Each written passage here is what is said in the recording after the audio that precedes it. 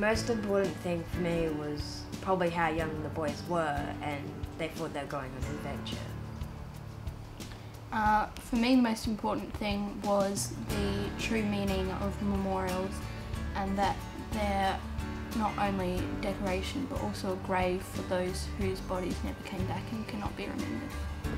Yeah, I think the most significant thing for me was, since my brother's 16 now, he's learning how to drive a car, and then in 1914, like 16-year-olds were learning how to shoot a gun, and now people like teenagers are like buying all these games that are like, you know, Modern Warfare and like Call of Duty, and it feels really disrespectful to the people who actually experienced it.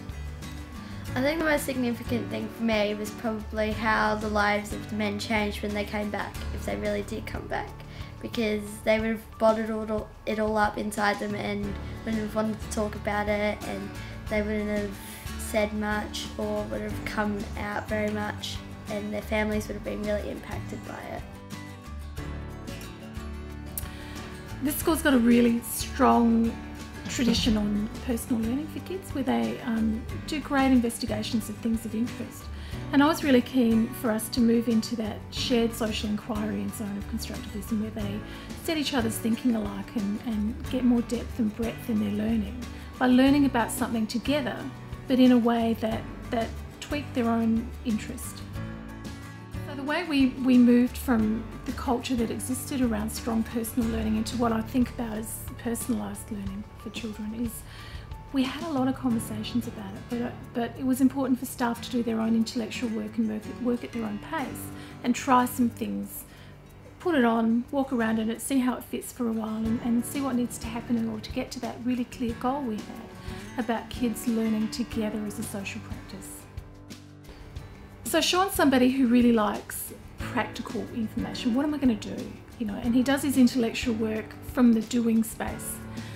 So Sean needed to know what it looked like. He needed to know exactly what kids would be doing if they were working in that way. And his way of thinking about how to make that happen was organisational. It was to set up the organisation in his class for children to operate in that way. So they started off with a simple mapping activity, and they got interested in what was going on, and they felt a sense of slight outrage, I think, initially, that memorial was about remembering and it's their legacy, and the adults weren't actually honouring that well enough. So there was that emotional engagement in the learning, and I think even though Sean did a lot of organisation around it, it probably took off because the kids generated the interest in it, and he provided the scaffolding. It was emotionally charged learning. They were passionate, they were interested, they were self-motivated, they involved a lot of adults in their learning, and got a similar response from them. So What do you notice now?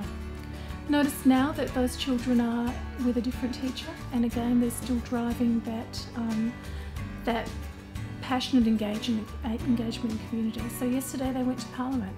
They asked to go there. They wanted to see how decisions were made and think about their involvement in community work.